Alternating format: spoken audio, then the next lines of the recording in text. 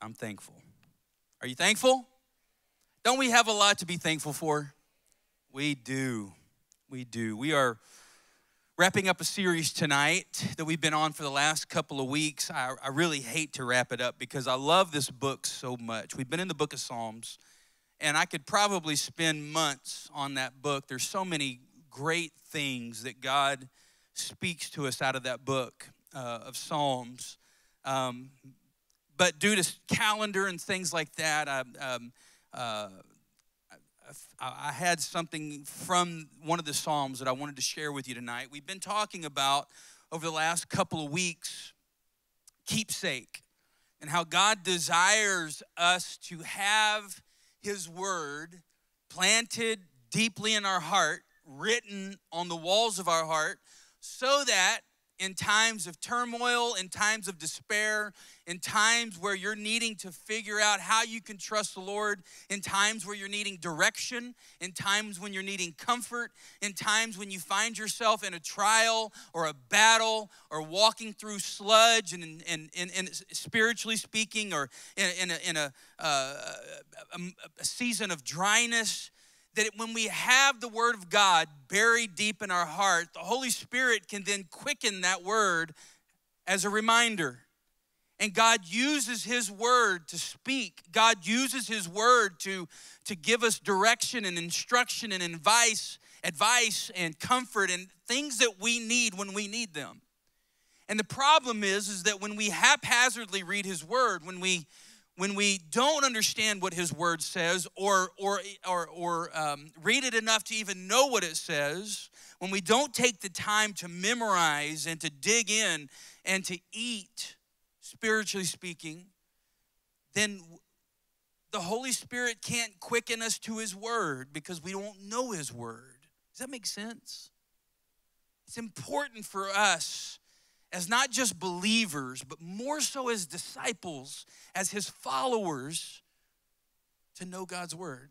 So we've been talking about some spiritual disciplines that come from Psalms, that we are to keep His Word as a keepsake. We talked about remembering and having the Word in us so that God can bring back His Word to our minds, and we can speak it, we can live it. We talked about memorizing it so that we can remember. And tonight, I want to talk about something that's a little different in the sense of what we've been talking about, but I think it's a spiritual discipline that as believers and as disciples that we ought to practice every single day. Turn to your neighbor and say, forgiveness. Forgiveness ought to be a spiritual discipline on a daily basis. Anybody want to raise your hand and claim to be perfect? Go ahead, just raise it. You make all the right decisions all the right times. You never mess up, you never fail. You're never in despair. You're always joyful at the top of the mountain peak, never having to worry about hindsight being 20/20 because you saw it long before you even came to that decision. No past regrets, no groans, no. Anybody? No. Well, at least we're all together. This is what Augustine said. He said that the beginning of knowledge is to know oneself to be a sinner. The beginning of knowledge is to know oneself to be a sinner. And in order to be reminded of how sinful we can be and God's gracious forgiveness, we have a psalm here that God engraved, that Augustine engraved on his wall of his bedroom, so stories say, so that he could see it every day. If you have your Bibles, I want you to turn to Psalms 32 and just hold it there for a little bit. I came across a movie, and I'll be honest with you, I haven't seen this movie. I'm going to play a clip from this movie, but it's going to be silent. So just if you've never seen a silent movie, it wasn't silent, but tonight is going to be a silent movie because I haven't seen it, and I'm not recommending it to anybody. But there's a part in there that I think perfectly illustrates what God, I think, wants to speak to us tonight. And this movie is called The Mission.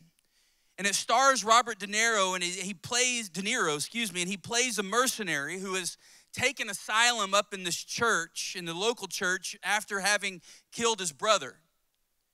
And after he eventually leaves the church and he heads to the South American jungle, and he takes asylum because he feels so bad about what he's done, and he is so grief-stricken about taking the life of his brother. He takes asylum in this mission, if you will, that is located, this mission post is located in the South American jungle. And what you're going to see is that because of what he's done, and because of how bad he feels about what he's done, the guilt and the shame and the regret that he carries with him every single day, because of that, he ties himself to a net that's carrying several hundred pounds of items, and these items represent the sin, the sinfulness, his life. He feels compelled everywhere he goes to drag this sack of sin around as a way of penance. Like, in order for him to be absolved, the only way that he feels like he'll ever feel better is to carry this around and to go through life with this reminder and struggle every day with this reminder. So as you watch this clip, you'll see him slip under the burden of his past, and you'll have this rope that is literally trying to choke the very life out of him. And he feels terrible about what he's done, but he doesn't know what to do to rid himself of the shame. So just in this very short clip, I want to show you this movie.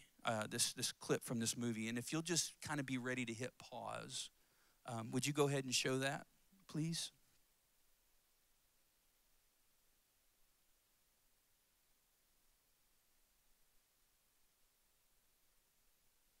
Can y'all see it okay? Can we bring the lights down a little bit? Is it possible?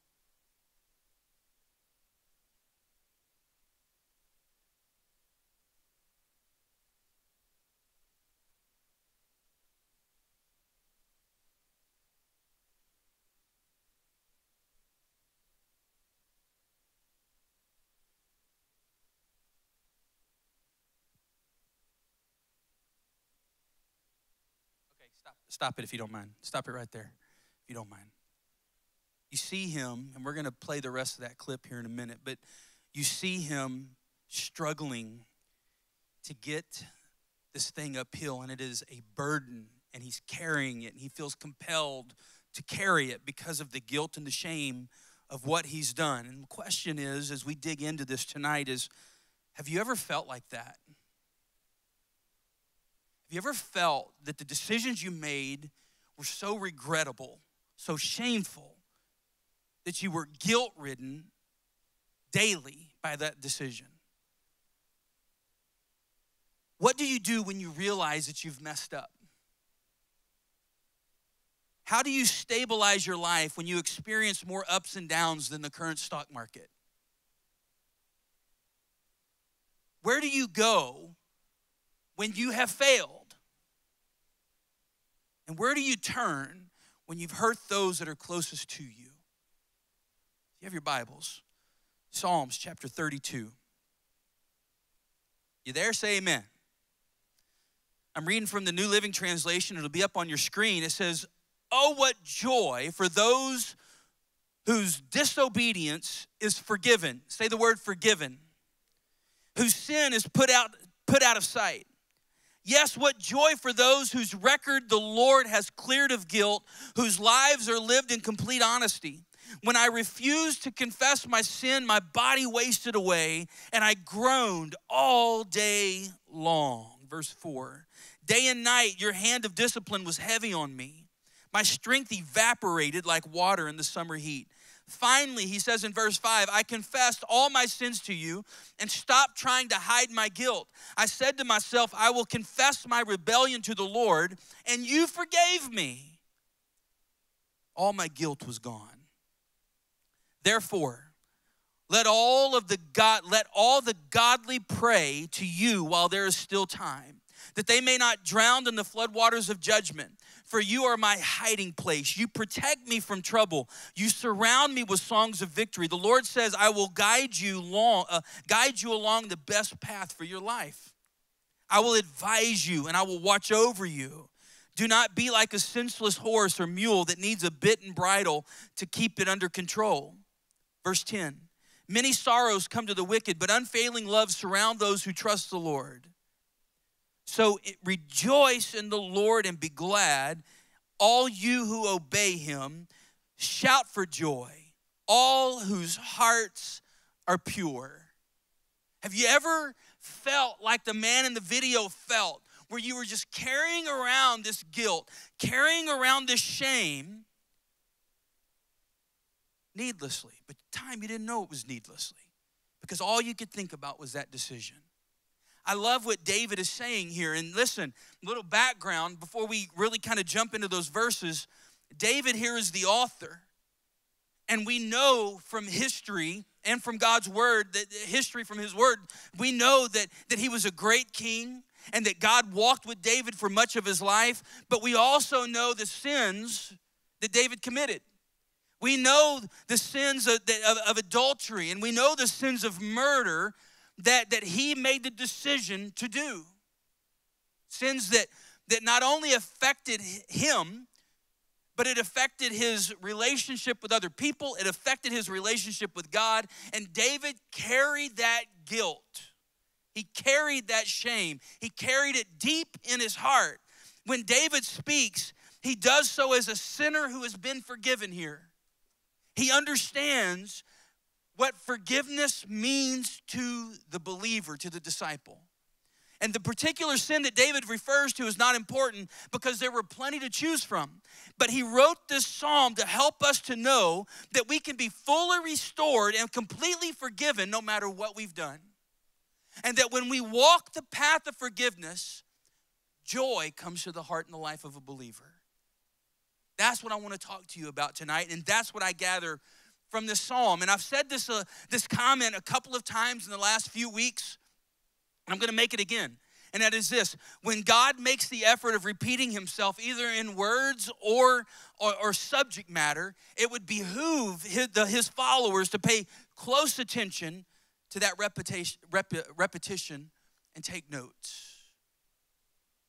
He's saying it for a very important reason. This psalm is one of 7 psalms of forgiveness. Psalm 6, 32, 38, 51, 102, 130, and 143 are all psalms of forgiveness. You have this record, if you will, of the daily life of somebody's walk with God for the book of Psalms. And yet 7 times God set aside an entire psalm just to remind us of the importance of forgiveness. In other words, God wants us to understand the importance of forgiveness and the need to make it a part of our spiritual disciplines, daily making sure that our hearts are right with God. Psalms 32, in fact, Paul in Romans 4:6 extensively quoted Psalms 32 to help establish that we are declared righteous not by what we have done, but because of what Christ has done for us. So with that in mind, there's a couple of things that I draw from these verses that I want to share with you tonight, and that I hope speaks to your heart. One of the things we've been already talking about is forgiveness. Turn to your neighbor again and say, forgiveness. The joy that comes with forgiveness. Verses 1 and 2 says, oh, what joy for those whose disobedience is what? Forgiven, and whose sin has been put out of sight. The very first verse sets the tone for the entire psalm. For the entire psalm. I've never felt like, I've always felt like, and this is just me, but I've always felt like heaven rejoices a little bit when the Holy Spirit throws up a red flag to us and we acknowledge the red flag and we make the right decision. I've always felt like there's just like a little applause from heaven when the disciple is faced with as in us, when we are faced with a right and a wrong decision. when we have a spiritual battle going on in our life between what our spirit man is telling us to do and what our flesh is telling us to do. And that a little celebration from heaven takes place when we heed the warning of the Holy Spirit to do what the spirit man, what the word, what God's presence is telling us to do. We are blessed when we do what is right, and yet when we do sin and when we do mess up and we have our sins forgiven, when we do make the wrong choice, the regrettable choice, the choice that we understand that God didn't want us to make, there is also, Psalms 32 says that we still can be blessed and filled with joy when we make our hearts right with God. And David expresses that. That word forgiven means to lift a heavy burden and to carry it away. And that's what God does when we find an altar, or we're sitting in our car on the way to work, or we're kneeling beside our bed at night, when we've just finished a conversation with somebody that should have never happened, and we walk away and we're feeling a little shame and guilt, that when we take that opportunity to ask God to make our hearts right. We didn't want to do that. We don't want to do that. God, make it right. That the Holy Spirit just lifts that burden, carries it away as God cleanses us. The sins are washed away. And instead of trying to tug them along like you saw him do in the clip, we allow the Lord to lift them from us. The problem is, so many times we ask God to relieve us of a burden. We ask God to forgive us. We ask God to break a chain of sin that has kept us bound over and over and over again, maybe for years. And so we'll come to an altar under the guidance of the Holy Spirit, and we'll confess, and we will do all of those things, and we will yield to the Lord. But what happens? We get back up from the altar, and we put that backpack back on because we don't want to leave it for somebody else to pick up maybe, or whatever. And we walk home with the same thing God just relieved us from. It means to carry it away, that it goes away. David here refers to the joy of forgiveness, the erasing of sin. Sometimes we want to pick that sin back up because it feels good or feels right, or it's just what we're listening to the flesh, but God desires to erase that sin. I love what Isaiah 1:18 says. Though your sins are like scarlet, they shall be as white as snow. Though they are as red as crimson, they shall be made like wool. God forgives. When we ask for forgiveness because of something that we feel shame about, and we make the effort, and we sit down at an altar or in our car or wherever we are, and we have that conversation with God,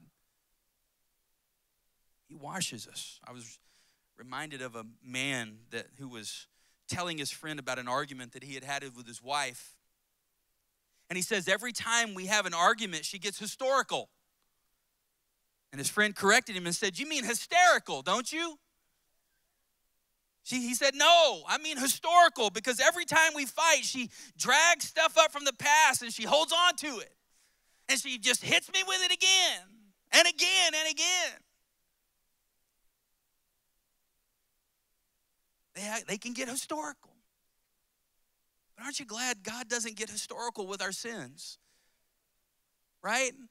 When he forgives, he forgives. When he washes clean, he washes clean. We don't have to carry that guilt and shame. We don't have to lug that up a mountain and be burdened by the work of holding on to it. Psalms 103:12. As far as the east is from the west, so far has he removed our sins from us. He said there in verse 2 of 32, we read it. He says, it says that God does this for the one who lives in complete honesty. You know what so many people love about Halloween? They can wear a mask. They can hide behind a mask for just a little bit of time. I wonder how often we as believers do the same thing. It may not be a physical mask that changes our appearance, but It's a mask that hides maybe who we really are when nobody else is around. It's a mask that maybe hides our conversations. It's a mask that maybe hides things that we've done in secret. It's a mask that maybe hides things from those that we're closest to. But he says, those who live in complete honesty. That means, that doesn't mean someone who has no faults. It doesn't refer to people who think that they are perfect, because nobody raised their hand when I ask that question. It refers to those who readily admit their sin to the Lord. It's the idea of authenticity. That God, I know that I'm a sinner. I know that I don't have life figured out. I know that I'm not going to make all the right decisions all the right times. I understand that I'm going to fail, that I'm going to stumble, that I'm going to fall, and that I'm going to look back in hindsight and regret some of the decisions I made, some of them immediately. But this idea of authenticity is saying, God, I know I'm not perfect because I know that I need you. Because I know that I need your forgiveness. And I know that I want to be right with you. You see, the key to the Christian life is not in our attempts at perfection, but it's in our repentance. Because it's understanding that no matter how hard we try, we will never fully live up to perfection. We'll never fully live up to God's word, making all the right decisions all the right time. But yet, God doesn't expect that from you and me. God doesn't expect you to be perfect. He doesn't expect you to be faultless. He doesn't expect you to be without blame. And where the Christian life comes in, that God's pleased with, is the one that understands that when I mess up, I go back to the source of joy. I go back to my source of forgiveness. And I do and say whatever I need to say in a moment of authenticity to say, God, I'm sorry. See, I think sometimes far too many of us are dishonest about our sins.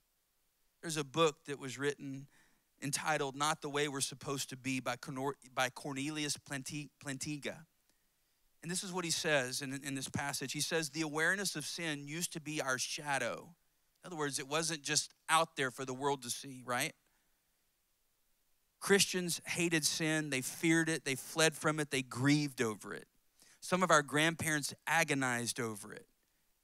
A man who lost his temper might wonder whether he could still go to Holy Communion. Where sin is concerned now, people just mumble.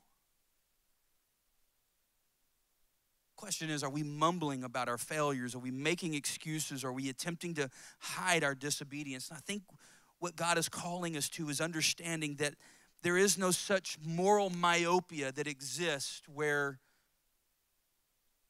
there's perfection from anybody. David describes what happens in verses 3 through 5.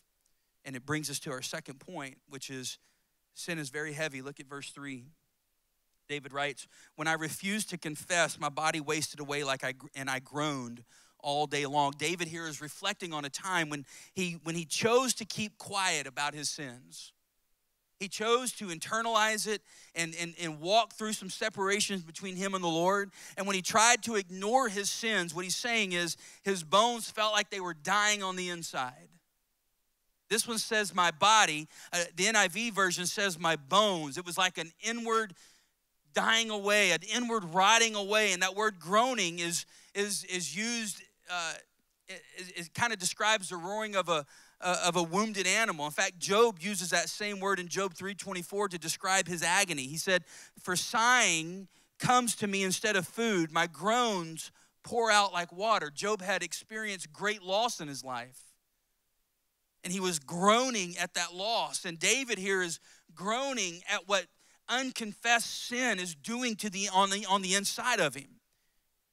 That it went on all day long, continuously, without intermission. And here's the point. When we don't own our sins, our bodies revolt. Because our bodies are not prepared to carry guilt. Our hearts are not conditioned in the long term to carry shame. They're not conditioned to do it. That instead of happiness, we experience heartache.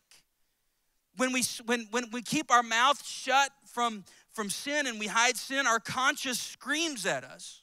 Why? Because we're not built to carry it. When we bottle up evil, our bones waste away. Proverbs 28:13 says, he who conceals his sins does not prosper. We could put it this way: we are only as healthy as our hidden sins. I've had so many conversations with people through the years that they said, you know, Gary, when I gave my heart to the Lord, there were some things that I just wanted to hold on to because I just needed them. It's like, so I buried them into the darkest part of my heart, the deepest part of my heart, and I would let God's light shine everywhere but there.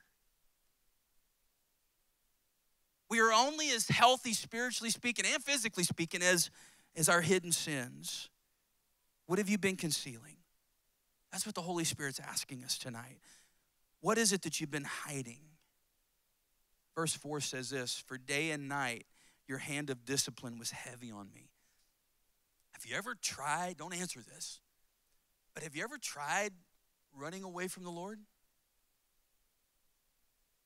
I am convinced that the most miserable person on earth is the person that once walked with God and then isn't anymore. It's because they have found truth, they have found unconditional love, they have found joy and peace, and they walked away from it to nothingness. And I am convinced with every fiber of my body that the most miserable person on the planet is the person that walked with God and then walked without him. Even at night, David could not rest from the cries of his conscience and the conviction of the Holy Spirit. That word heavy means to grievously afflict. God's hand can bring joy, but it can also bear down on us when things need to be made right. And I'm thankful for that. Not in the moment, right? Have you ever just laid in bed at night, unable to sleep, your heart aching, your mind turning, full of regret, full of shame, full of despair, wishing with everything in you that you could have done things differently? Just a heaviness that was resting on you. You know what that heaviness was? It was the hand of God trying to bring discipline. It was just a heaviness.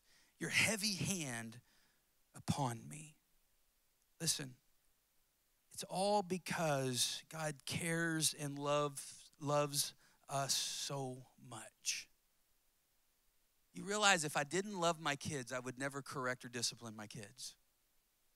If I didn't have any desire to see them become everything God destines them to be, I would not care, and I would just let them do whatever they wanted to do. Right? It's the same way with the Lord and us. When God's heavy hand of discipline is on us, it is God trying to speak to us and to draw us back in. He loves us just the way we are, but he loves us too much to keep us living that way. Hebrews 12:10 says, God disciplines us for our good, that we may share in his holiness. David recalls feeling like his strength was zapped in verses 2-8.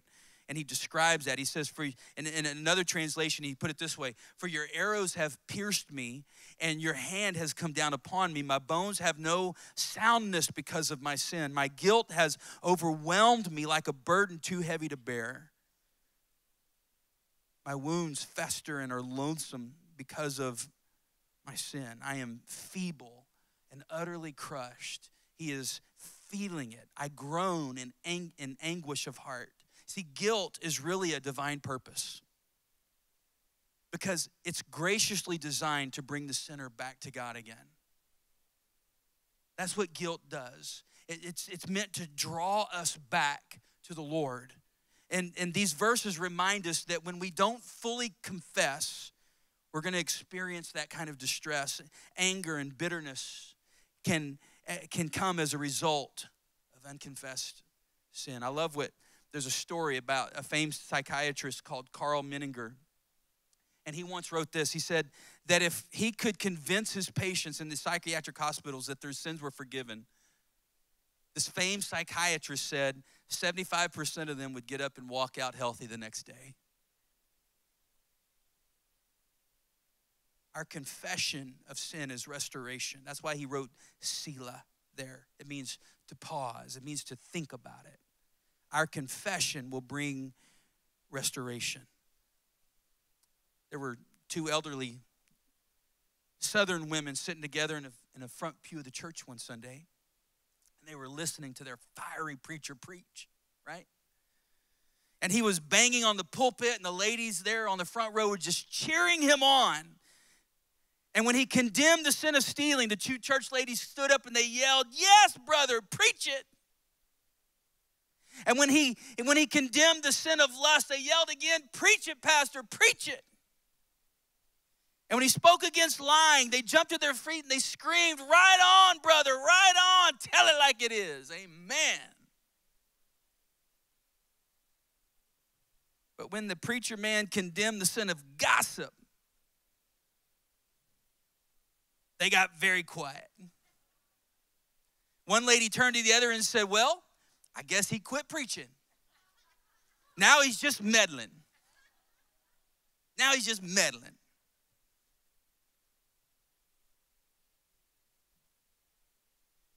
Sin has a way of shutting us up, doesn't it? Just getting us on the inside. I got to hurry. Verse 5 gives us the right approach. When David could find relief no other way, it says, then, he wrote, "Then I acknowledged my sin to you, and I did not cover up my iniquity." This is from the NIV version. "I did not cover up my iniquity. I said, I will confess my transgressions to the Lord, and you forgave the guilt of my sin." When we take a moment and we just say, "Lord, I'm sorry. I'm sorry. I don't want to carry this anymore. I don't want to feel shame and regret and guilt anymore." Right then and there, God forgave David. David confessed. David found forgiveness. We can't expect God to cover what we're unwilling to uncover. We can't expect God to cover, talking about our sins, what we're unwilling, what we're not willing to uncover before him. We're going to keep hidden sins. God can't cover something that we won't confess. There is no forgiveness. I think David might have been feeling like the prodigal son who just kind of grown tired of living with pigs. He just kind of grew tired of living the life that he was never destined to live. He knew what it was like to be in the Father's house. David knew what it was like to be surrounded in God's presence and to know the favor and the joy and the blessings and the hand of the Lord. David knew all of that. So when it was gone, have you ever just felt so surrounded by God's presence that you felt comforted, that you felt trust, you felt all of those things that God's presence brings? And then have you ever had a season in your life when you didn't feel that anymore? And what that feeling was like, I think that's what David was describing here, is that he knew God's blessings, he knew God's presence, he knew God's forgiveness, he knew everything that there was, everything that he had experienced with the Lord, that he held dear, that he held as valuable. All of a sudden, it was gone. And he so missed it that he lay groaning to get it back again. I know, we all know what that feeling is like when we have the presence of the Lord in our life and then we don't. And that's what David felt here. He owns his wrong and he doesn't make any excuses. Confess literally means to say the same thing that God says about your sin. And until we can say, "God, you're right, it's wrong what I did," then we haven't confessed. You were right, I was wrong. Folks, that's confession. But it's not just saying it. It's being willing to not pick that backpack up again and to turn away and to walk away from it. You got to own it. Stand to your feet with me because I got to close. You got to own it.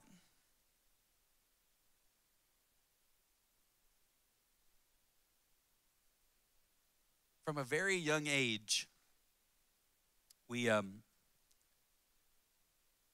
have taught our kids how to own their mistakes. Don't push it off on anybody else. Nope, we don't do that.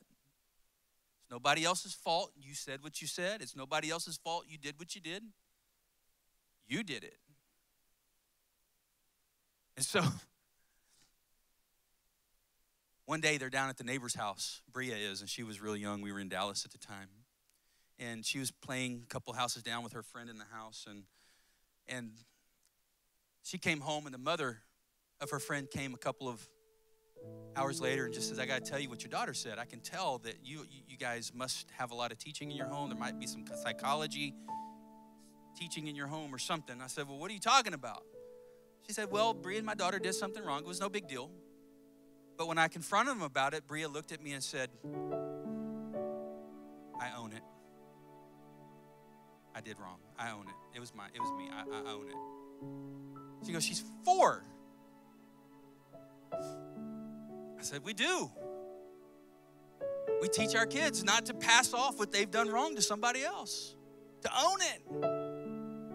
I want my kids to know that to walk with the Lord, to experience God's presence, to experience his hand of blessing, you got to own it.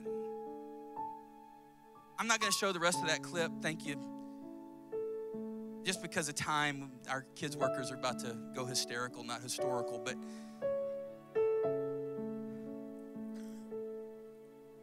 the rest of that clip shows one of those guys that were standing around. You might have saw the beginning of it before I had it cut.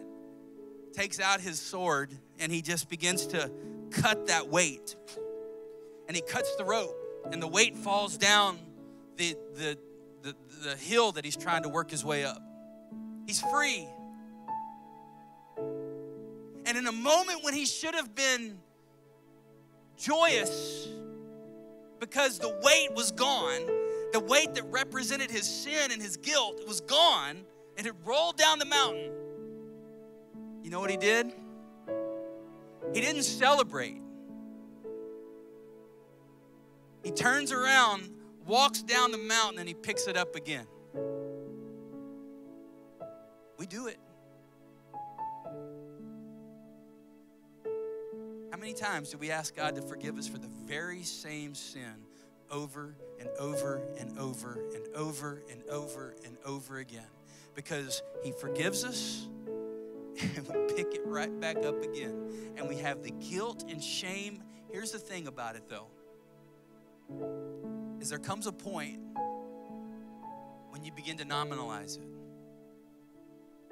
Where the first time that you sinned and you were shameful of it, it bothered you. But the 50th time you've done it and asked for forgiveness, I think at some point human nature says, because we're used to going back down the mountain and picking it up again. God wants you to be free. God wants you to have freedom. God wants you to experience joy. If there's no joy in your life, you have to ask yourself why. Why is there no joy in my life? If there's no joy in my life, is it because, and only you and the Holy Spirit know it, but is it because of unconfessed sin? If it is, fix it.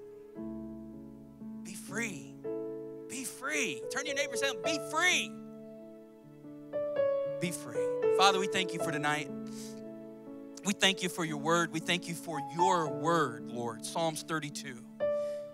I didn't get through all of it tonight, but God, I'm thankful that you are able to speak to our hearts. And I pray that, Lord, that we would go home tonight and this week and we would study the rest of that passage, because it speaks so clearly to needing forgiveness every day. And what comes into our life, what you deposit, the benefits of forgiveness that you deposit into our hearts when we stay right with you. Joy and protection and advice. Speak to us tonight. Draw us to your word. Let us not leave here with the same chains we walked in with. But God, let us experience true freedom tonight for once and for all. In Jesus' name, amen. Amen.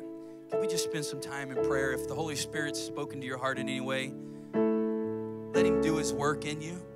God bless you. I'm here if you need any prayer for anything. I'm forgiven because you